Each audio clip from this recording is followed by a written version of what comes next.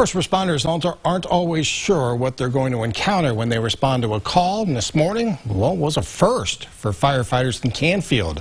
A person living on Blueberry Hill Drive found an owl flying around his kitchen and living room. It was trying to get out of the house.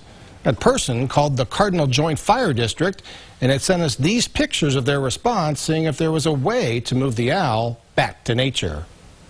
He put himself in the corner of the kitchen. He kind of like was huddled up in the little corner there, and I just put a little sheet over him, and he wouldn't put his wings down, so I had to go up underneath the wings and just grab his body and pick him up, and then I wanted to sit him down in the snow because I was afraid he was hurt, but he just flew off.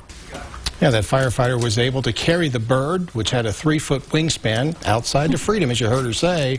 By the way, the owner told the crew he had no idea how the owl got in his house.